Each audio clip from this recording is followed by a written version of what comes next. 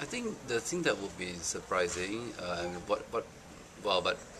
to say what's surprising, but I think what we need to expect would be the internet to be everywhere. It'll be really ubiquitous. I mean, there could be an IP address on this camera now, you speak to it, so that somebody else could view it. So I think that your classic one would be your car could have an IP address, so that image gets sent to the car as you are driving, so you get your personal messages there. Your doorknob could have an IP address, so that you want it to be locked or open at certain times for a friend, from remotely even. So there are many applications that we have not really tapped on yet that could work with the internet.